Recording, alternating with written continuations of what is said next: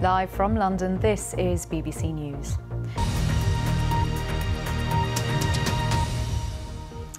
Hello and welcome, I'm Luxmy Gopal. Well, we start here in the UK with just 5 days to go before the general election. The leader of the Reform UK party, Nigel Farage, Stephen Flynn there. Well, I'm joined now by Harry Farley, our political correspondent. Harry, people watching will have seen a little bit earlier the Reform leader, Nigel Farage, taking to the stage at a rally, criticising quite strongly key ones still. Well, as you say, cost of living is one. There are multiple. For the analysis there, that's our political correspondent, Harry Farley. The Spanish Civil Guard has called off the search for the missing British teenager Jay Slater. Live from London, this is BBC News.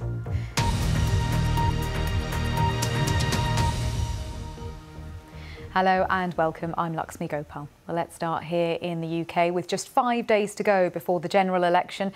The leader of the Reform UK party, Nigel Farage, has given a rally in Birmingham. It comes just days after a racism row embroiled his party in scandal. The Prime Minister on the developments in the French elections and on all the other stories that we've been covering today. I'm Luxmy Gopal. Stay with us here on BBC News.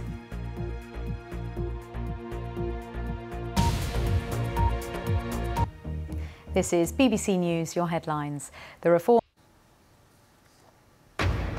Live from London, this is BBC News. Our very multitasking camera operator there who was able to film and celebrate that Slovakian goal. Stay with us here on BBC News.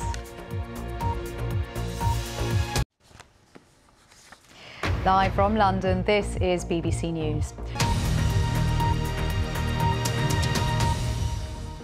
Hello and welcome, I'm Luxmy Gopal. Let's go straight to the BBC Sports Centre for a full roundup with Paul. Paul, it's a bit of a heart-in-mouth moment for England fans, isn't it? Yeah. Our eyes across that. But now, as Paul was mentioning, one of the crown jewels of McCarthy, our reporter here. So tell us, you've got hot off the press updates on that. Well, actually at Wimbledon this year. And we'll find out more tomorrow from him as to what more we might see of him.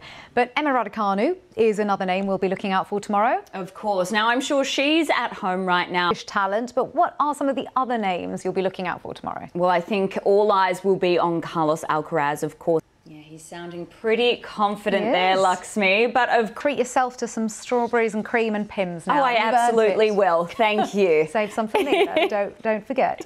That's Emma McCarthy, our reporter there. And, of course, that other sport that we're all thinking. Let's turn to politics, because with only days to go until the general election, the BBC is visiting communities across the country to find out what people are most concerned about. The coastal towns of Dover